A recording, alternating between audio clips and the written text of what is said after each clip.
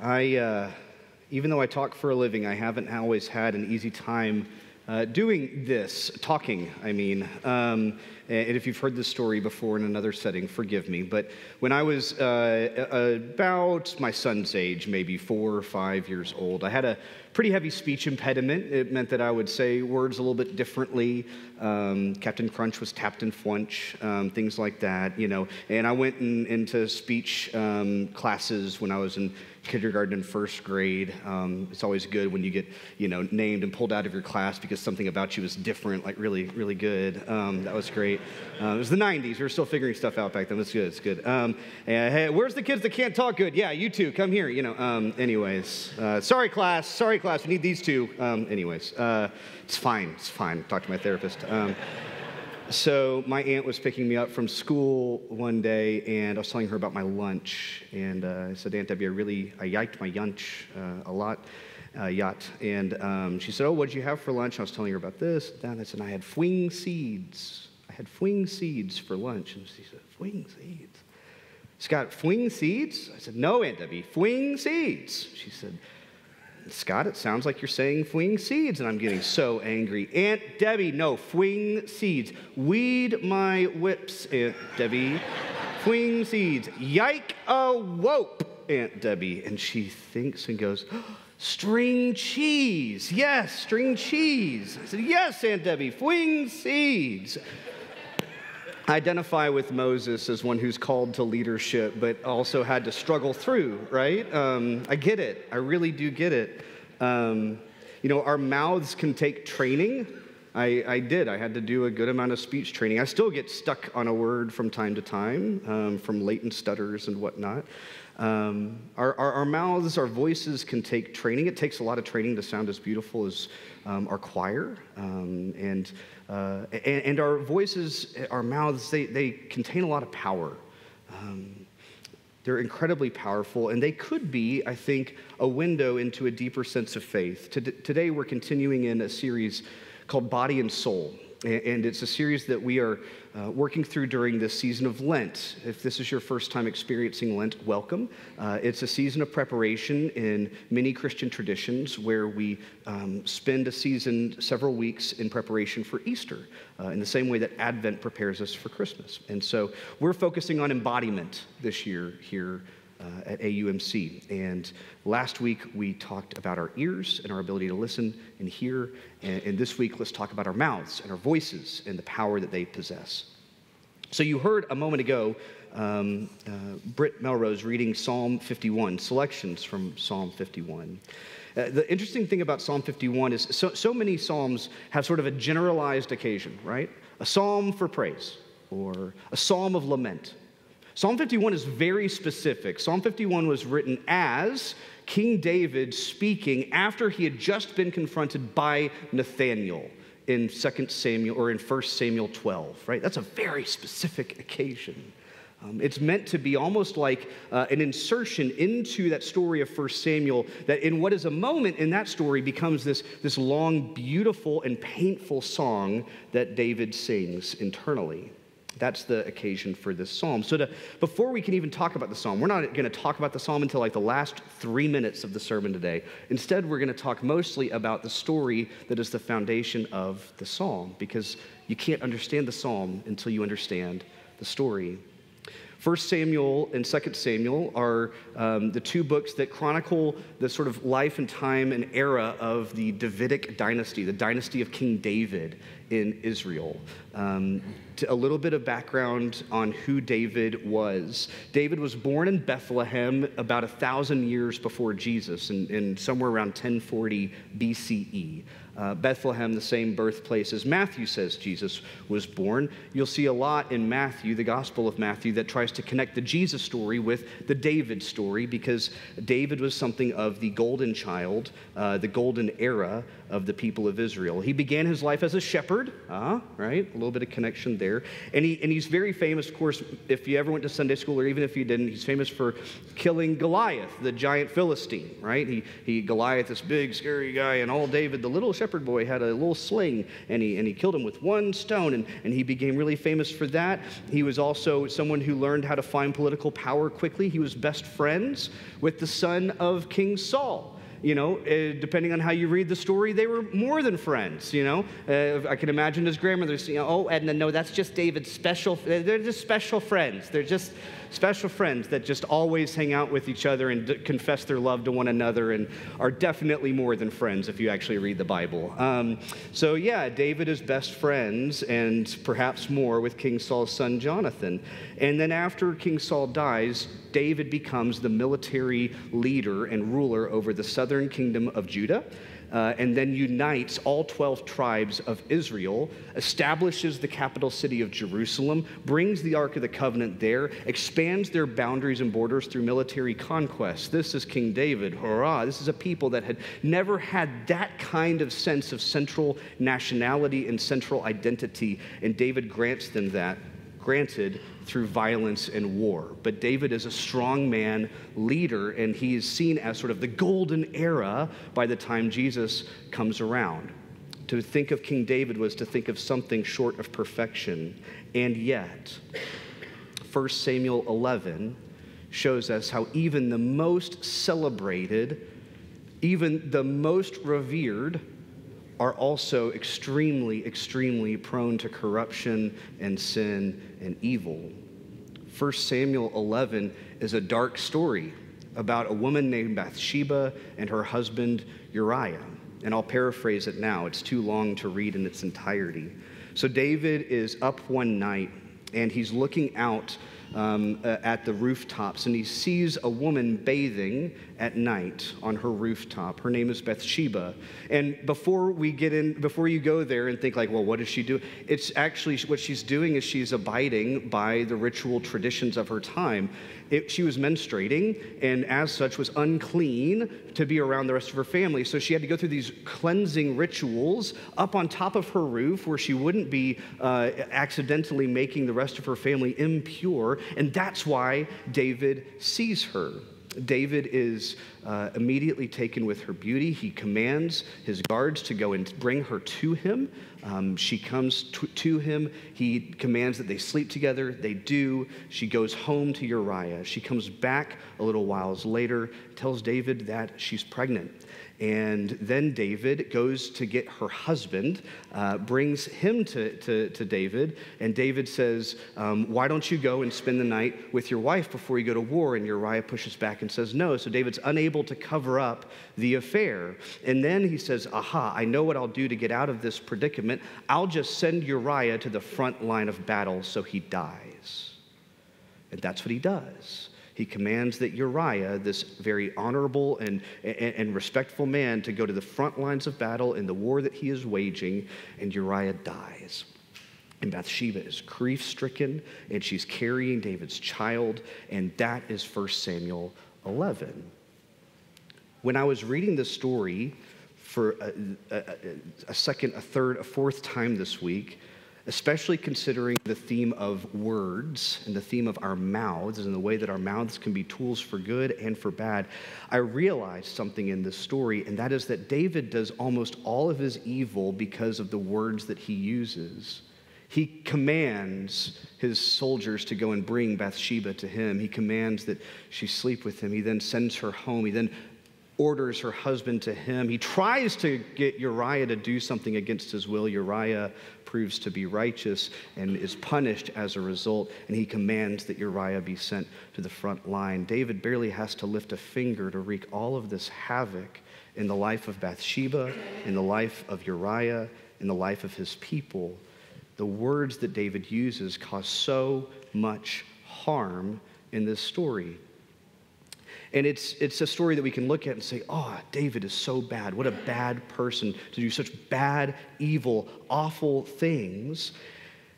And yet, I wonder if I had a 1 Samuel 11 printout in my life of the ways in which my words had caused harm in the lives of those around me. See, the thing about harmful words is they're really easy to keep in the shadows. When we talk bad about someone behind their back, when we spread gossip, when we lose our temper even with people that we love, we might think that that's just an isolated incident, and we may not even think another thing of it. But I think what David's story shows me is that the words that we use can actually have incredibly damaging, lifelong, lasting, harmful effects. And I wonder if I knew the kind of damage that my words could do, would I think differently about the words that I speak?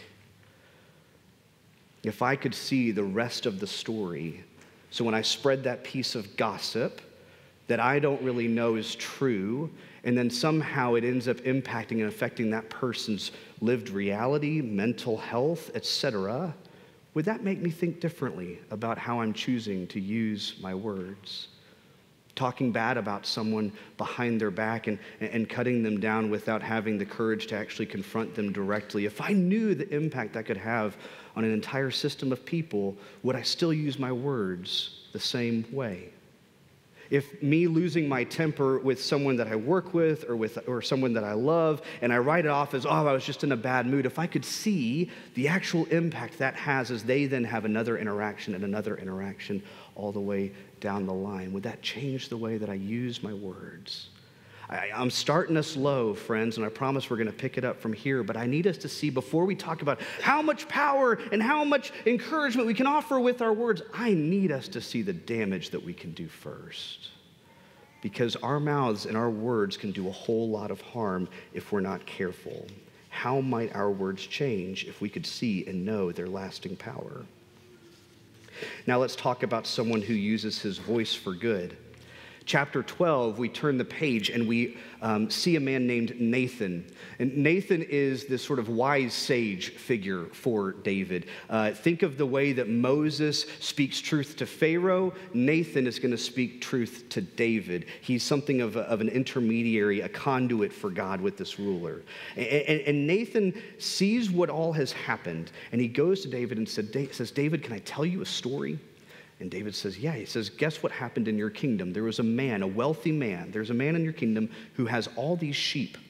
But he's hungry, and he didn't want to slaughter one of his own sheep. So he goes and finds a poor neighbor, and that poor neighbor only has one sheep. And he goes to that poor neighbor, and he takes his one sheep, and he slaughters that sheep, and that's the sheep that he has. And now the poor neighbor is left with nothing, and the rich man was too greedy to even think of his own sheep first. And David is just getting incensed and says, find this. I want this man right now. I want his head. He's dead. And Nathan says, that man is you. And immediately David realizes that what Nathan has been sharing is a metaphor for David to understand the kind of damage that he has done. He points out that the selfish, the greedy, the inhumane, the murderous, the everything you can latch onto that story, all of that is in his own heart. And he realizes that the person he hates in that moment is himself. Now, Nathan risks a lot by having this conversation, right? David's a military conquester, right? I would imagine he was prone to fits of anger, don't you think? I don't think you become a high-ranking military official like David in those days specifically without being someone that could be prone to aggression.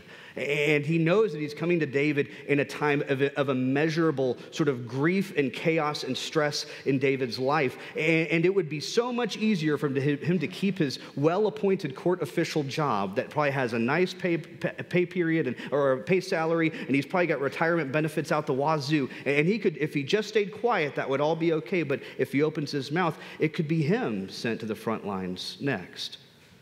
But Nathan does what he should. He opens his mouth. He says the hard thing. He trusts David enough to share a really painful, really hard truth with him. That's the gift that Nathan brings to this story.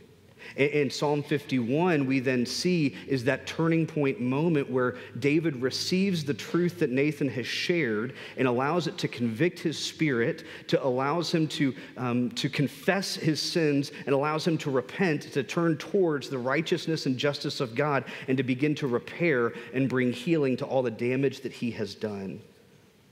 That conversation between Nathan and David becomes an inflection point, a turning point from sin to righteousness in David's life. My friends, the truth is this: courageous conversations can be the start of a healing journey. Those of us who say that we are committed to healing and want healing for ourselves or for our community or for our loved ones or for our nation, or you fill in the blank, I know this to be true. Courageous conversations can be the start of that healing journey. That's because, it's a cliche, but it's true. Communication is key in any relationship. Open channels of communication are key. It's what allows healthy marriages to survive the long haul. It's what allows friendships to maintain and survive really challenging seasons. It's what allows for healthy workplace environments, healthy community environments. If you cannot be open and honest in your communication, it's going to be hard to generate health. You cannot heal what you cannot talk about. If Nathan had stayed quiet and David thought that what he had just done was permissible, can you imagine what David would do next? You cannot heal what you cannot talk about. It's one of the reasons why I am so grateful this church is not an echo chamber church where we say we don't want to talk about things that make us uncomfortable. It's not a church where we try to silence anything that makes people uncomfortable, but rather where we try to generate the conversations that can make people uncomfortable, but we know it's the conversation that is going to stand between us and a path of healing. So we have to talk about stuff that's hard here. If we can't talk about stuff that's hard at church, where the heck can we talk about stuff? And for those of us who are praying and working towards a better lived reality in this country as it's related to racism or sexism or women's rights or trans rights or LGBTQ rights or about you fill in the blank here, economic justice, whatever it is, Christian nationalism, if we think we can do that without opening up our hands and trying to start a conversation with someone that we deeply disagree with, then we're just plain wrong. We're not going to strongman our way through this one. David's a military leader. He can't strong-arm his way through his problems. We can't strongman our way through our problems. We have to be willing to have courageous conversations, open, honest conversations at the micro and at the macro level if we want to walk a path of healing. Now, the one caveat I'm going to add to this is I'm not telling you have to keep channels of communication open when they become abusive or harmful or toxic. Somebody say amen. Okay? Because someone's going to walk out of here and they're going to say, well, I heard my preacher say I got to leave the channel of communication open, so they're going to leave a channel of communication open with someone who is abusing them or someone who wants to harm them or someone who just straight up doesn't respect them. That's not what I'm saying. Right? Some of us, the healing journey has been saying this channel of communication is closed. Right? That's been part of the healing journey. I think we can carve with a scalpel and understand that what we are talking about today is nuanced and is more about our general approach to people in our lives and not the specific examples of when communication gets harmful or abusive or toxic. You with me? I don't know if you are. Are you with me, friends? Okay, you had me scared there for a second.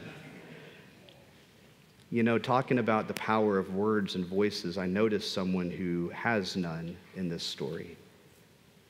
It's really hard to read this story and to not notice the fact that Bathsheba never once is allowed to speak. Bathsheba, the woman who is in many ways at the center of this story, the woman who is abused, sexually assaulted, who is forgotten and treated as nothing more than a possession. We are told that she grieves. We're told that she mourns, but we never get to hear a word come out of her mouth, and we never get to know what her voice sounds like. We don't hear her fear when she's summoned by the king. We don't hear her pain when she returns home to her husband. We don't hear her terror when telling David that she is pregnant. We don't hear her weeping when Uriah is killed. She is silenced. And reading this story today, I think about all the people who are still silenced in this moment in 2024. Here we are 3,000 years later. And we still have Bathshebas in our land who are not able to have their voices heard for this, that, or another reason. And it brings me back to the person of Nathan and the fact that he was willing to lift his voice in that moment when Bathsheba was not in a position to lift her own. And it makes me think about how many of us have voices, and I'm going to just use me language, how often I have a voice and I choose not to use it, and I tell myself this lie. Here's the lie. Well, I just want to listen. I just want to listen more. I want to gain more information. I don't want to jump to conclusions. I want to make a well-informed, thoughtful decision. And none of those things are bad. Hear me clearly. Please listen. Please learn. Please make well-informed, thoughtful decisions. Please get as many facts as you can before lifting your voice. But by God, at some point, we cross that line from listening to just being silent. I do it. And I know you do it. And we all do it. This is not a time for us to shame or guilt trip, but to simply name a reality that sometimes we weaponize silence and say, well, I just want to listen, or I just want to be thoughtful, when the reality is we're just scared of speaking up. But the reality is there are those who literally can't. Bathsheba can't pick up the pen from the author and write in her words. And so Nathan has to speak on her behalf. And sometimes in lives, my friends, we have got to be willing to risk our own skin when it's not our problem, but it needs to be. And so we speak up and we give voice to someone else who is silenced. And maybe all we need to say is we need to listen to them. Maybe that's all you need to say. We need to listen to them. But if we don't, then the silence is deafening. So one of the faithful questions we have to ask is, how long do I listen, and at what point am I just choosing to remain silent? And now we finally find our way to Psalm 51. Nathan confronts David. David has this internal monologue. And he talks about God's Spirit cleansing himself. He says, have mercy on me, God, according to your faithful love. Wipe away my wrongdoings according to your great compassion. Create a clean heart for me, God. Put a new faithful spirit deep within me. Deliver me from violence, God, God of my salvation, so that my tongue can sing of your righteousness. Lord, open my lips and my mouth will proclaim your praise. You don't want sacrifices. If I gave an entirely burnt offering, you would not be pleased. A broken spirit is my sacrifice, God. You won't despise a heart, God, that is crushed and broken. David talks about being cleansed and renewed from within. He talks about God's Spirit as like a grace that he can breathe into his lungs and then breathe back out in return. The thing is, our voice is not just an external thing. It's connected to our internal. It's the one way we interact both internally and externally with the world around us in this rhythmic, constant kind of fashion, breathing in and breathing out. It's like the breathing treatments my son is on currently. He uses a nebulizer, and he just finds it hilarious to puff the big puff of smoke out of his nebulizer as he breathes it in and then breathes out whatever's in that stuff. They tell him to brush his teeth afterwards. I'm like, what's in that? And Reagan's like, just put it on his face. It's fine. Okay. All right. We breathe in and we breathe out. Finally, he says, what is worship really? You know, this is the same King David whose son is going to build the big temple and get us all into all this ritual and festive and formality that we now enjoy today. But David rests and realizes, no, I don't think worship is anything about the songs that I sing in church, or about the prayers that we pray together, or about the preaching that we hear. It's not about really any of that. It's ultimately about the life that I live, the way that I breathe outside of this space. Worship to you, God, is a life that is changed on the inside for the better for the outside. It's a life that breathes in grace so it can breathe out grace. It's a life that confesses when we know we've done wrong and our words have been harmful. A life that repents and names the ways in which things will be better. And then a life that walks and breathes into renewal and greater health. That's what worship is. And so this week, May we breathe deeply the grace of God, not just so that we could feel at peace or warm fuzzies inside, but so that then we could speak and breathe grace into the world around us. A world that needs our truth, a world that needs your goodness, a world sustained by God's grace. May it ever be so. Amen.